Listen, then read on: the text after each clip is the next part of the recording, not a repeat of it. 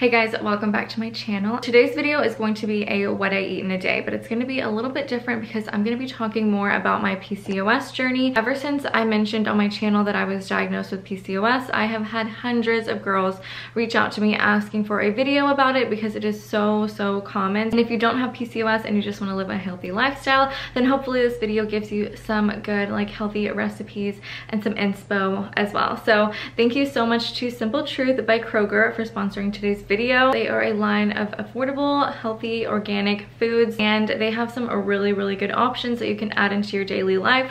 Perfect for those New Year's resolutions for 2021. They have so many different options for several different diets like keto, gluten-free, vegan, organic, and they're also really affordable. And it's actually really convenient because you can pick it up curbside or you can have them deliver it straight to your door. So we are actually gonna go pick up our grocery order. So I'm gonna take you guys along. Just pulled up to Kroger. We parked in the pickup spot 1. Omar is checking us in on his phone and they're gonna bring out our groceries. So we're like 5 minutes late, so hopefully it's not. Yeah, hopefully they didn't put up all our groceries. So nice, they're even putting it in our trunk for us. Got enough room back there? I think, yeah, I can manage. All right. Thank you. Thank you. We're back from Kroger and I went ahead and unpacked everything from the car, and I'm gonna go ahead and give you guys a little grocery haul. Okay, I'm gonna share with y'all everything that I got from Kroger, and I'll share with you guys kind of what I'm planning on making with all of this stuff. I got so much stuff from the Simple Truth line at Kroger, and this is kind of like their healthy organic line, and I was really impressed because I do try to eat organic as much as possible when I can, and a lot of times it can get really expensive. Well, this line is very affordable and they have so many options. They have so many natural, gluten-free, plant-based keto options, so many good things to choose from that are affordable, and they are also free of 101 artificial additives and preservatives, so it's really a nice clean brand. So I'm gonna go ahead and start with this side. So I got some almond flour.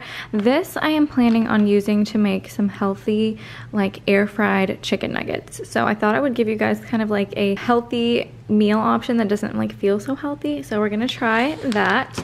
Then I got some roasted almonds for snacks. I wanted to try out their dairy-free milk, so I always like to do an almond milk, so I got vanilla almond milk, but I also wanted to try out their oat milk too, so we will try that out in smoothies and things like that. I got some tea, so you guys know I am a teaholic, so I got some peppermint, fennel, and ginger tea because I always like to kind of have a tea after I eat my meals just to kind of help with digestion.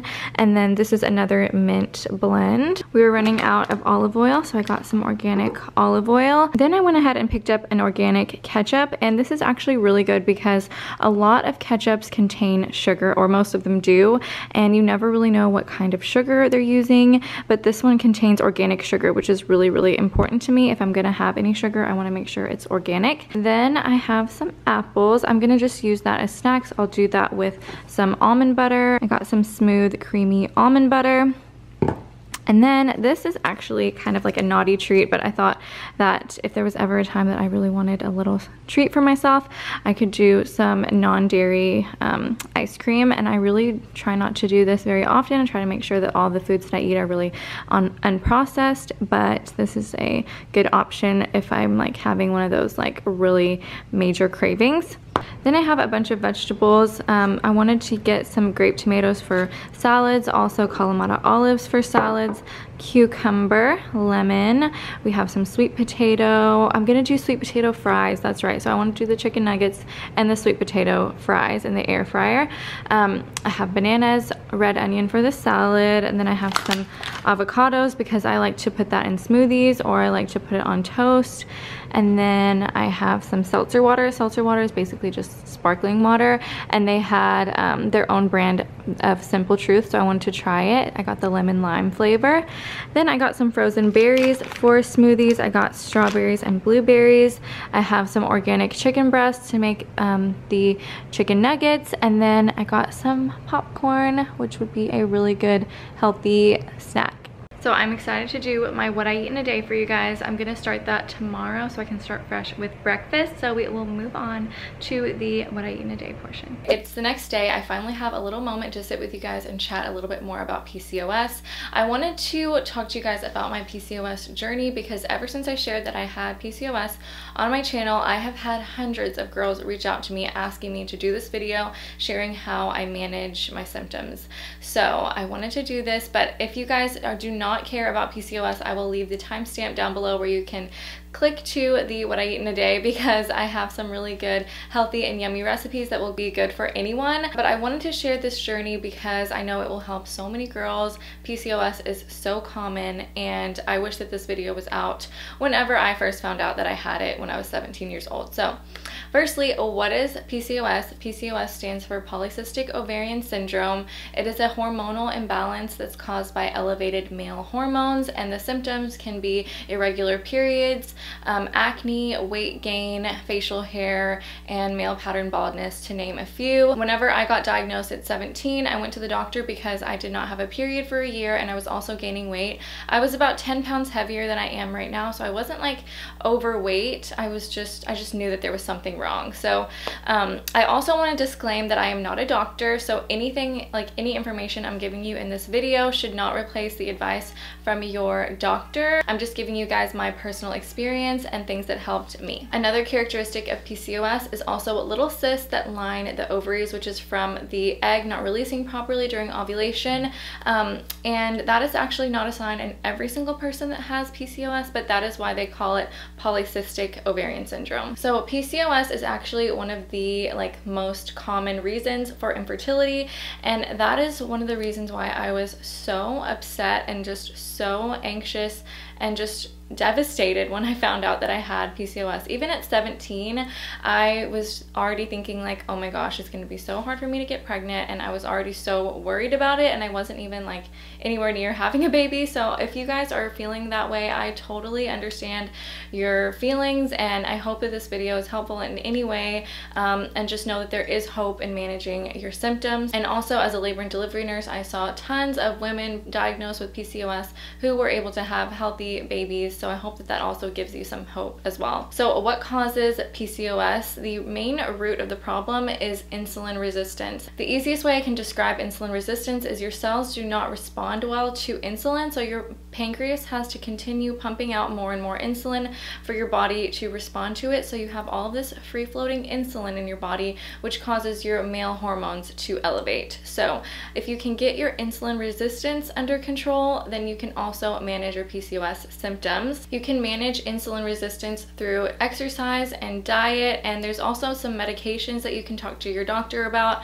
I personally took metformin, which is a diabetic medication, for about a year whenever I first found out that I had PCOS, and it did allow me to get my period back, but now I no longer take any medications and I just manage it with my diet and lifestyle. But like I said before, talk to your doctor about what is right for you. So with insulin resistance, you kind of have to treat yourself like you are a diabetic, even if you're not, because insulin resistance can also lead to elevated blood sugar levels. So you kind of have to modify your diet to fit more of a diabetic, low carb, high protein diet in order to best manage your PCOS symptoms. So I do want to also say that in the beginning of my PCOS journey, I was very, very strict with my diet because I was in the process of healing my body. But now here and there, I am a little bit more relaxed. So if you guys see me eating like certain things, just know that I did stick to this specific diet very, very strictly when I first started, and it was definitely not easy whatsoever, but it was so worth it. So what I did is I cut out all dairy and gluten, and this was just a personal preference only because they are more higher inflammatory foods, and I just wanted to make sure I was eliminating those out of my diet while I was trying to heal my body. I also made sure that I was eating only whole foods, so I cut out all refined sugars, all refined anything. It was basically just like whole fruits, vegetables, grains, and meats. So that was kind of the diet that I followed, especially in the very beginning. I cut out all processed foods, all sodas, all juices, anything with high sugar content, even high sugar fruits. Honestly, I cut those out because on a PCOS diet, you really want to make sure that you're keeping your carb intake to a minimum and balancing it with really good healthy fats and proteins. I also made sure that I was doing cardio and weightlifting at the time. I honestly have gotten so bad at now. I need to get back on a better track of working out, but at the time when I was healing my body, I was making sure to get in lots of physical activity every single day. So this was definitely like a regimen of diet and exercise over the course of several years in the beginning of my journey that really helped keep my body like in check, and I was able to have regular periods on my own again, even after stopping the metformin, which was huge for me because I had not had a regular period in over a year without the medication. So it was so exciting for me that this was really helpful. Believe me, I know that a diagnosis of PCOS can be extremely devastating, especially when you're scared of infertility, and when you Google it, it says that there's no cure, but I promise you there are ways to manage it, and there are so many different ways to help with your fertility nowadays. So I just hope that this video gives you guys hope, and I just want you guys to know that it is definitely possible to manage your symptoms. I'm going to go ahead and get into the what I eat in a day so it gives you a better idea of the things that I eat for PCOS, and I hope that you guys find this helpful. Good morning, everyone. I have everything laid out to make my smoothie this morning for breakfast, and I also went ahead and boiled some eggs to go on the side. So you want to be very careful with smoothies when you have PCOS because you don't want them to be over sugary and just a whole bunch of sugar in the morning. I always try to balance out my sugars with healthy fats and protein, especially when you have PCOS. It's very important to get healthy fats and protein at every meal. So I'm going to show you guys how I do that today. So for the smoothie, I'm going to add 1 banana. So you definitely want to make sure it's frozen banana, but I just didn't have frozen banana today. But the frozen banana makes it super like creamy and a much better texture for the smoothie.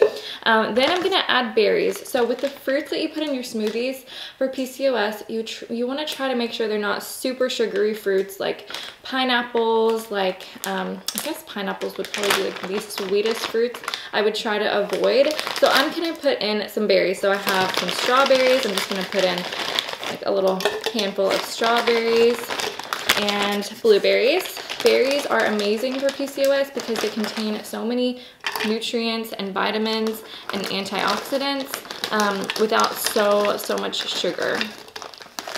So for healthy fats and protein to add to this smoothie, I'm gonna add some flaxseed. So I'm gonna add just about a tablespoon of flaxseed powder, and I'm gonna go ahead and add about a tablespoon of almond butter as well. Another thing I love adding to my smoothies is a half of an avocado. It gives a really nice creamy texture to the smoothie. You really can't even taste it since it's such a mild flavor, and it just adds lots of healthy fats, and it's amazing for you. Then I have about 2 handfuls of spinach, and this looks like a lot, but honestly, you guys, you cannot even taste it. It just blends well with the rest of the flavors in the smoothie, and it adds lots of greens to start your day. Then I'm gonna go ahead and add a non-dairy milk. This is oat milk. Okay, I'm gonna go ahead and blend this up and I'll be right back. Okay, do not be fooled by the color of this smoothie. I know it's not the prettiest, but it actually tastes really good. You have the sweetness from the berries and the banana, and the creaminess from the avocado, and it balances out with the nut butter and the flaxseed. So delicious. I went ahead and peeled my boiled eggs, and I usually do about 3. It's really up to you. I just like to have some kind of protein on the side, and I like to do salt and pepper on my eggs.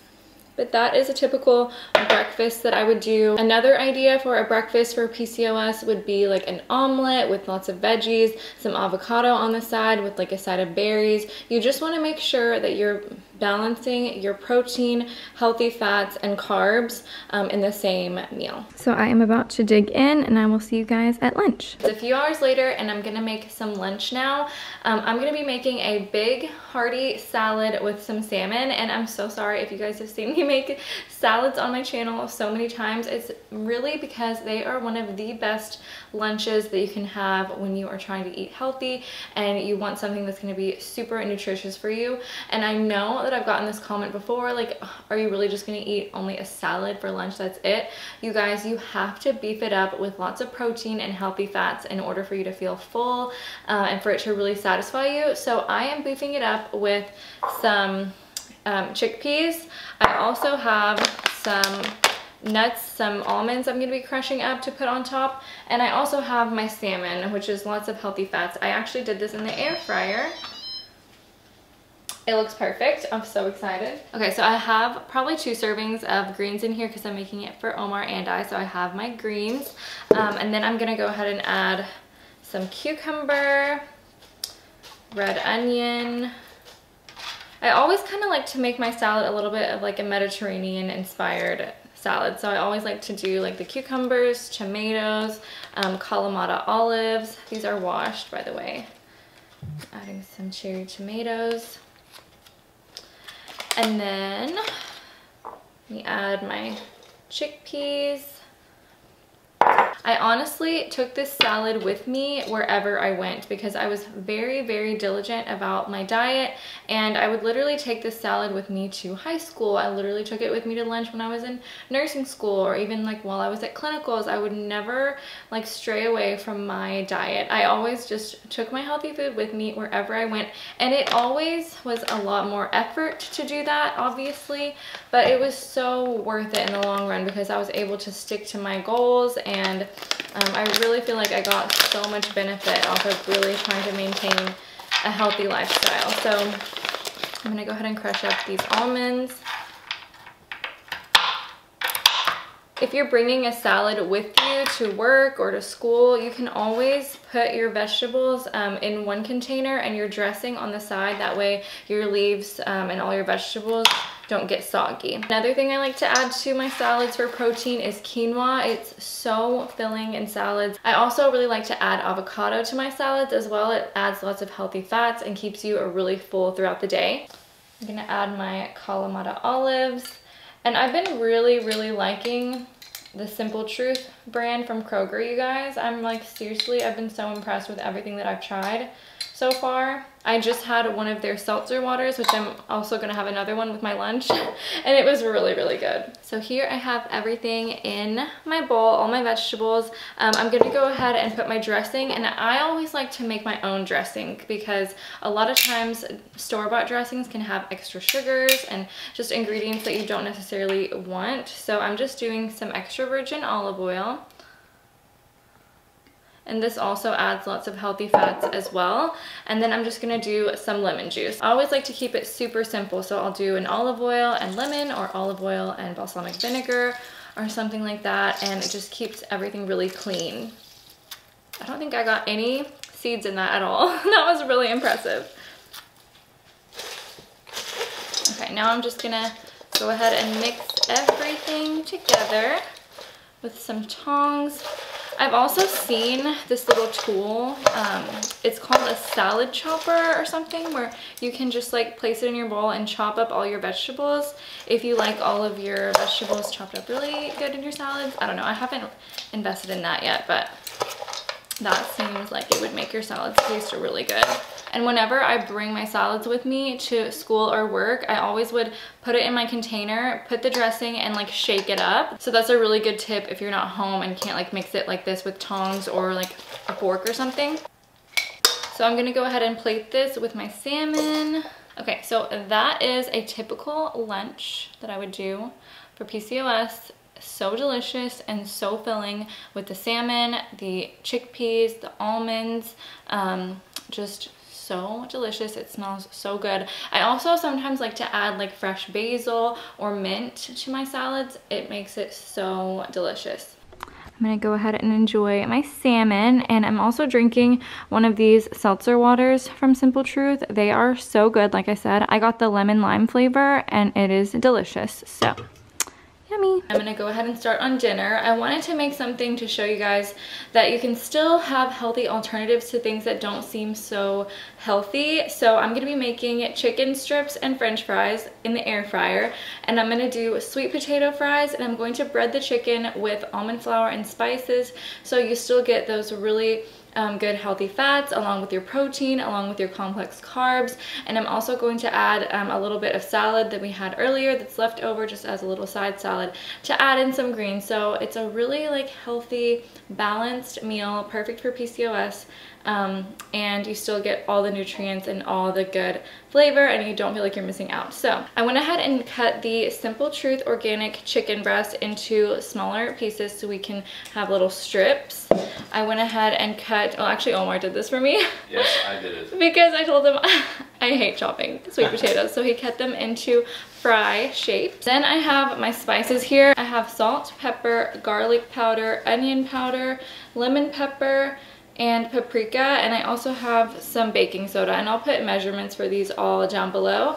And then I'm gonna go ahead and take my almond flour, and I'm gonna do, since I have 2 pounds of chicken, I'm gonna do 2 cups of almond flour for this. So I whisked 4 eggs in a bowl, and first you dip the chicken in the eggs, then you dip the chicken and coat it evenly in the almond flour and spices, and then we place it in the air fryer. So we kind of did a little assembly line, doing this process over and over until all the chicken was coated. You don't have to use a lot of oil in the air fryer, so I added a little bit of olive oil to the sweet potatoes and salt and pepper and garlic powder, and I did those in the air fryer as well. I just finished, and Omar and I just taste tested it. This was actually the first time I'd made this recipe. It is so delicious. It does not feel like super healthy. It feels like you're just eating chicken strips and french fries, but it is super healthy in the air fryer with almond flour and just a little bit of olive oil. So yummy. I have my side salad from leftover from earlier at lunch. I have some of the Simple Truth organic ketchup on the side. So Omar and I are going to dig in. So yummy. Highly recommend you guys try this recipe. So I'm gonna go ahead and finish off the night with something sweet, but like I said, I always like to balance out my carbs with healthy fats. So I have a Gala apple, and this is a tablespoon or maybe 2 of almond butter. And then I have the mint blend tea from Simple Truth, organic, and that is my little dessert.